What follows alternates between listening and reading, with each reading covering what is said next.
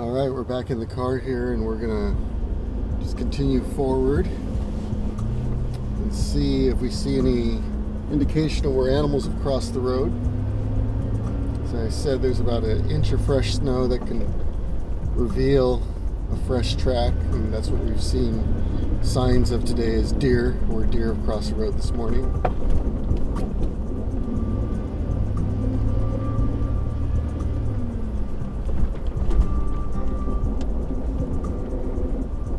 Trying to drive about 10 miles an hour, 10 to 15 miles an hour.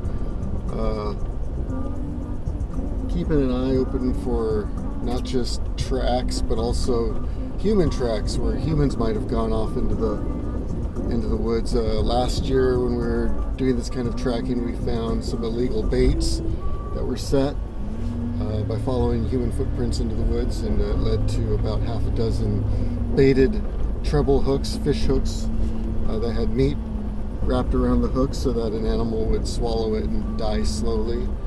So that's a good reason to do these types of track surveys, is not only does it give us an indication of where there's wolves and where wolves in Wisconsin are recolonizing, but it also shows us what people are doing out in the woods as well. And if anybody's out there doing anything illegal, we are most certainly looking for evidence of that so we can see them prosecuted to the full extent of the law.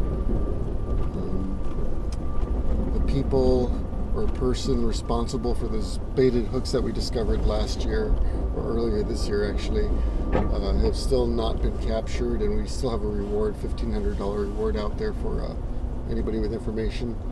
This is, I'm going to stop and check out this intersection because it looks like definitely animal tracks, probably deer. Let's see.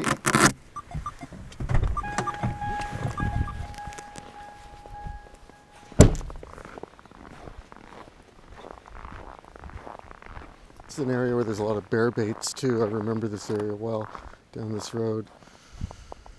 You can kind of see there the freshness of those tracks, and the pointy hooves, telltale sign that these are deer. That's what we've been seeing all day today, is just a lot of deer tracks. A lot of people say there are no deer because wolves have eaten them all, but we see contrary. It looks like there's some rabbit tracks here too. You can tell the gait of the hop of the rabbit there, and all four prints that are showing. It's pretty cool too.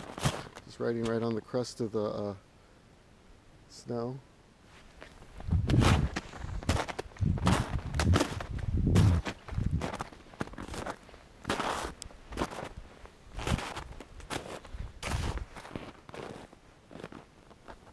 It wouldn't be uncommon for us to find wolf tracks where there's deer tracks, because of deer being the principal prey species for wolves in this area.